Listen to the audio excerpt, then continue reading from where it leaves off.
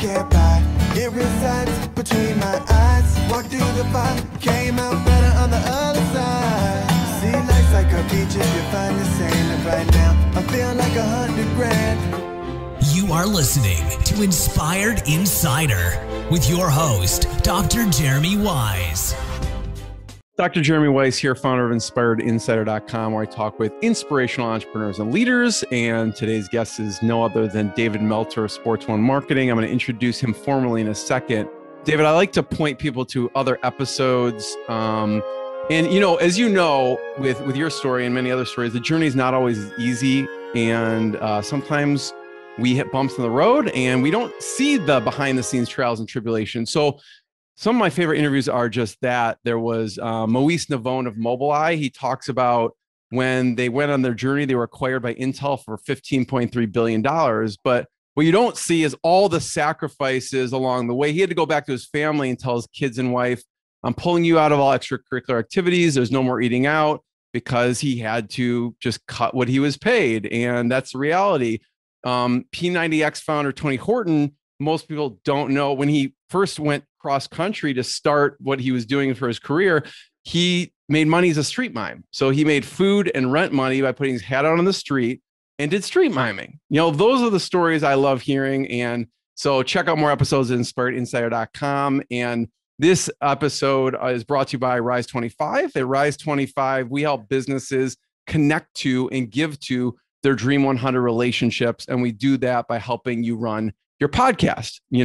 David, for you, I think it's the same. For me, the number one thing in my life is relationships. I'm always looking at a way to give to my best relationships, profile and put on a pedestal the people and the companies I admire and get them more exposure and, shout out to the world what they're doing. So if you have thought about starting a podcast, you should. If you have questions, go to rise25.com and email us anytime.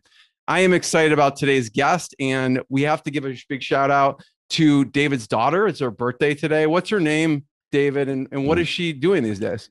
Yeah. So Mia's 20 today. She was born on Father's Day, which is a blessing in itself. And she's going to be a junior at Indiana University. And Very as cool. always, I love her. I'm proud of her, and I always have her back. Very cool. So does she say what she wants to do when she grows up, I guess you could say? So I think she's going to be involved in marketing and business. So she interns for me. She's interned at a lot of different places in relationships that I have, but she has an extremely high emotional intelligence just built for marketing and sales. I love it. I've seen her on some of the chains of emails for sure. I went to Wisconsin, so I can totally relate to the Big Ten. And big shout out to David, your team's amazing. They're fast, they're quick, they're so nice. Jake Fleshner, Blaine Parrish, and Todd Armstrong have all been able to chat with them and communicate via email. They're all amazing, and it's a reflection upon you too. So David Meltzer is the co-founder of Sports One Marketing with Hall of Fame quarterback Warren Moon. David formerly served as CEO of the renowned Lee Steinberg Sports and Entertainment Agency. If you have heard of it, probably because it was one of the inspirations for the movie Jerry Maguire. And in his early 20s, David quickly rose in the business world and became a millionaire. In his 30s, a multimillionaire, and a chain of events caused a rapid downward spiral, I guess you could say, that ended in bankruptcy. And he's emerged to even more rewarding heights.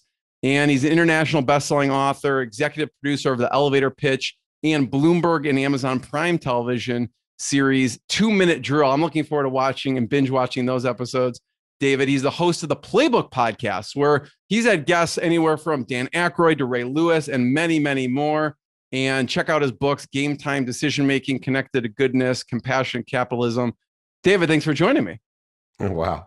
Thank you so much, Jeremy. I really appreciate the opportunity to hopefully share some dummy tax so people can accelerate what they're trying to do. I know that's what Rise 25 does, is shares that experience, situation, knowledge. And the number one thing stopping us from doing what we want to do is really radical humility, the ability to find someone that's in the position we want to be in and ask them for directions. It's such an obvious thing, but for some reason, we just don't feel comfortable or worthy of asking for help. I want to get into, there's so much great content that you put out, and I encourage people to check out your website. They can go to dmeltzer.com. And I want to get into the 5 daily practices a little bit, but I need to start with the most important thing. The most important thing is you have just an amazing background. You grew up, I think, one of 6 kids raised by a single mom. And I would love to start off with some of the lessons that you learned from your mom. Yeah, well, some of the lessons I've learned. Number one, if you think education is expensive, try ignorance. I love that one. You're never sacrificing. You're always investing in yourself.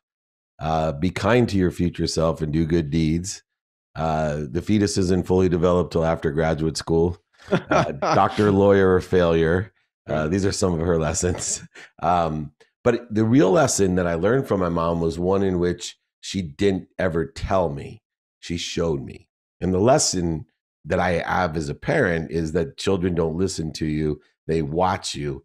And I learned about work ethic, about enjoying the consistent every day, persistent without quit pursuit of your own potential, not to wish what other people want for you or what you don't want or what's missing, but really understand what you're voting for in your life, what you want in your life. And that's where those 5 daily practices came from, is watching my mom raise 6 children with no money, working 2 jobs, sometimes on food stamps, a 2nd grade teacher, packed our dinner in a paper bag, went into the country Sky station wagon in Akron, Ohio, filled up turnstiles at convenience stores with greeting cards, just so we could invest in ourselves.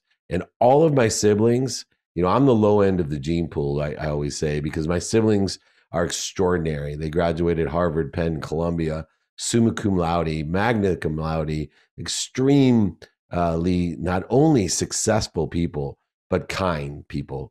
Would give you the shirt off their back. And, my brother, the rabbi, my brother, the doctor, my brother, the entrepreneur, with 6 degrees and 6 languages and whatever else they do.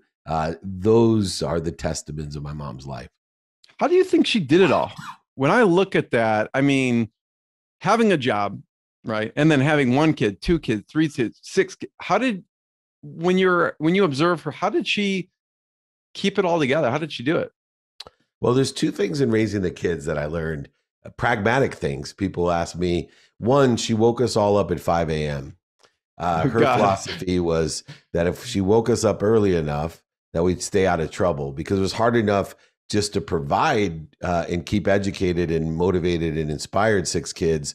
But to do that, she felt if I woke up at 5 a.m., she didn't have to tell us, we couldn't do anything because we didn't have the energy to do it. I mean, there's a couple Friday nights that I thought to myself, gosh, I'd like to stay out till, after midnight. And then I realized that my mom was going to wake me at 5 a.m. regardless. You second guess that decision. Yeah, staying up. Yeah. So that was one of the secret sauces. And then, the other one, which we were joking about earlier, is my mom was a black belt. She may not look like it. She's your typical Jewish mom. If you look in the dictionary under Jewish mom, there's a picture of mine. But she was a 3rd degree black belt in the martial art of Jewish guilt. And those were the 2 things that allowed my mom to be such an amazing parent. Because she had leverage and credibility, she could use that weapon of guilt that we just, I just couldn't see myself not doing the right thing or being successful or trying my best or learning lessons or having fun, because it would kill my mom. Right. And in fact, a few fights that I got into with my younger brothers, I remember one time, like a typical, 12-year-old sitting on my 11-year-old's brother's chest, doing the, suck up the spit thing on his forehead and holding his arms down, and he's screaming. And my mom is in the background saying, "Get off. This is hurting me more than it's hurting him. Please stop. Stop. It's hurting me more than it's hurting him." And I got off. The guilt was overwhelming. So if you want to be a successful parent, I say wake your kids up early and guilt them. The force is strong with Jewish guilt. Yeah, for sure. Tell me more about the 5 daily practices. Well, I took stock in who I was in my mid-30s when I lost everything. My wife was trying to straighten me out, and she said, "Hey, you're going to end up dead. I'm leaving. You don't make me happy because you're not taking stock in who you were and what you wanted to become." So I ended up saving my marriage and changing my entire paradigm of life into a world of more than enough by living with gratitude. The way I grew up, my mom wouldn't let me come down to the breakfast table without an attitude of gratitude. Forgiveness, to be able to forgive myself, to give me peace. Accountability was big in my home. So ask myself, what did I do to attract this to myself, and what am I supposed to learn? Most people, especially have a law degree, right? They live in liability, blame, shame, and justification.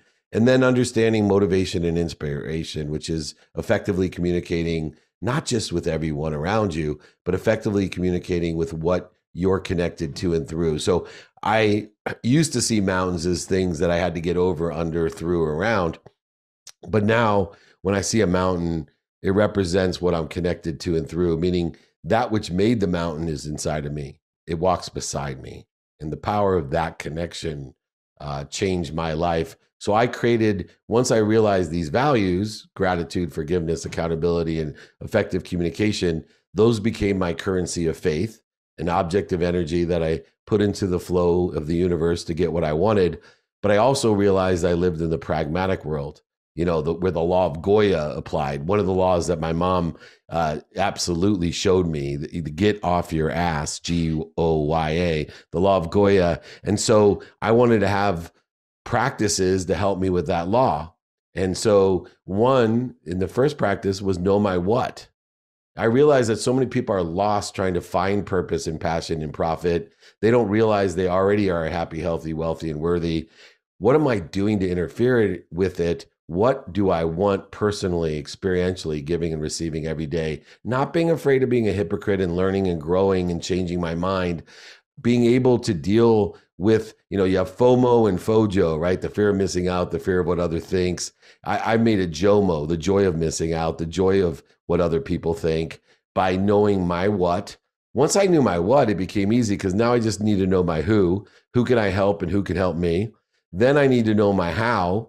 And that, to me, is the mathematical equation of luck. My how is dictated by paying attention to and giving intention to what I think, say, do, believe. And even my personality traits, characteristics, obsessions, and addictions, what I call my unconscious competencies. Attention plus intention equals the coincidences in my life.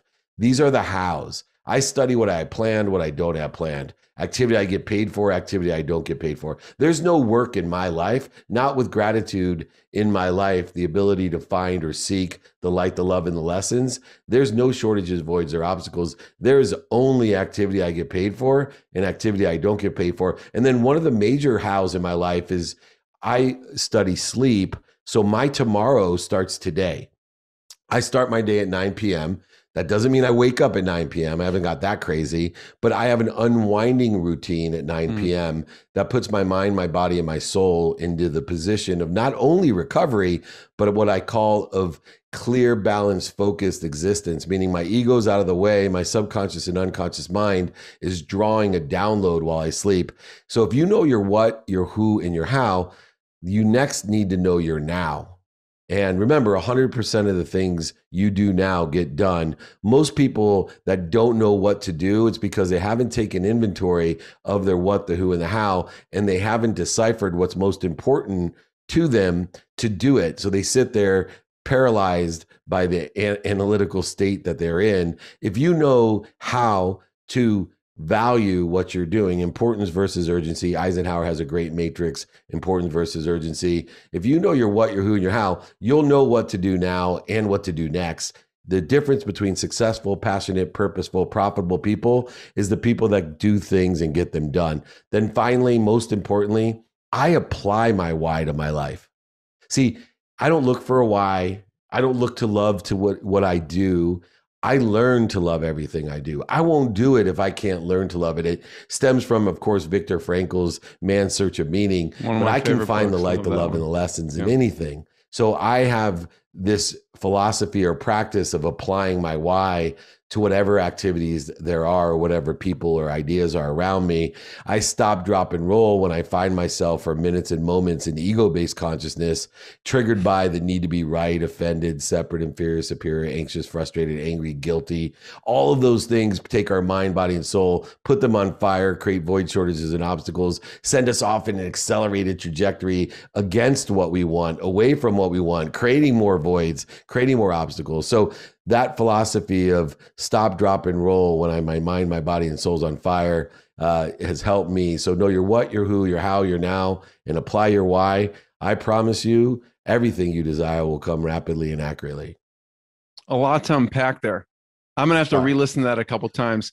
David, I'll send it to everyone too. Yeah, exactly. I'll send it, david@dmeltzer.com. You can have my 5 daily practices. Very cool. Yeah. Check it out. I know you're a big proponent of making sure you have mentors. Okay. So I'd love to hear some of the most, and we talked about your mom. Well, who do you consider maybe now or in the past, some of your business mentors? I know Lee Steinberg. I know that you've talked that kind of you've given advice to Gary Vee. He's given you advice, and probably Warren Moon is a colleague and mentor. Who I'd love to hear some of the lessons learned from some of the mentors in your life. Yeah. So, first of all, Gary is the most recent mentor. I mentor him on sports agency because they started one. He mentors me on digital marketing. And what I've learned, the biggest lesson from that mentor is you cannot post enough. You cannot fathom the size, scope, and scale of an audience. Post, and post more. If your best friends and family aren't telling you, hey, you got to slow down, you're posting too much, you haven't even hit the minimum amount that you should be posting. It took me 3 years to believe Gary. I'm now 4.5 years into working with him, and I post as much as I can. Warren Moon, I learned the majesty of calmness. I didn't understand how important it was to be at neutral, at center. And so my philosophy of unwinding, of plateauing and growing and creating a baseline for the day, of being at center, I used to actually celebrate too much, not knowing that creates as much interference as getting down on yourself. And so the majesty of calmness I learned from Warren Moon.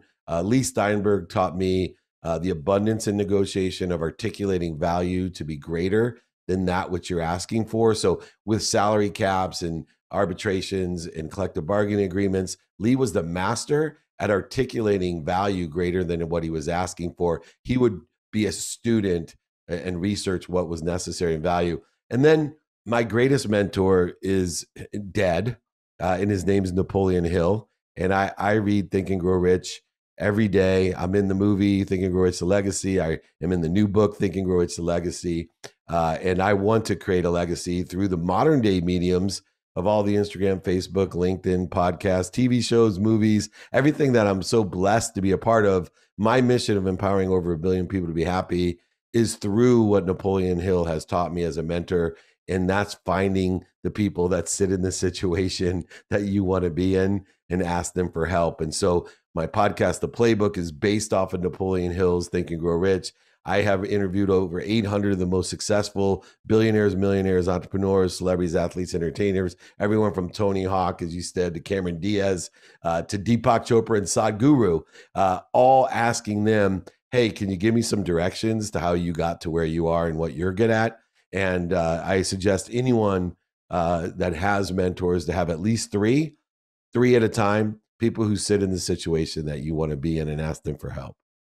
David, I'm the first one to thank you. Where should we point people towards online so they can find out more? Where are all the places they should go? Well, you can Google me, David Meltzer, or email me, david@dmeltzer.com. It's that simple, david@dmeltzer.com. I send everyone my ebook, audiobook. I'll sign a book, ship it to you, pay for it. David@dmeltzer, my 5 daily practices. If you need help, I do free trainings for over 20 years. David@dmeltzer.com. Jeremy, I appreciate the opportunity. I know you're one of my 1000s with the Rise 25, empowering others to empower others to be happy. If I can find 1,000 Jeremys in the world, I know they'll empower 1,000 to empower 1,000. 1,000 times 1,000 is 1,000,000. 1,000,000 times 1,000, 1,000,000,000. We can create a collective consciousness of abundance where there'll be more than enough of everything for everyone, where we can make a lot of money, help a lot of people, and have a lot of fun together. Jeremy, thank you so much. Thanks, everyone. Thanks, David. And check out his website, dmeltzer.com, and the playbook. And have a great day, everyone. Thank you. What I got, you can't buy. It resides between my eyes. Walked through the fire, came out better on the other side. See, life's like a beach if you find the sand. And right now, I feel like 100 grand.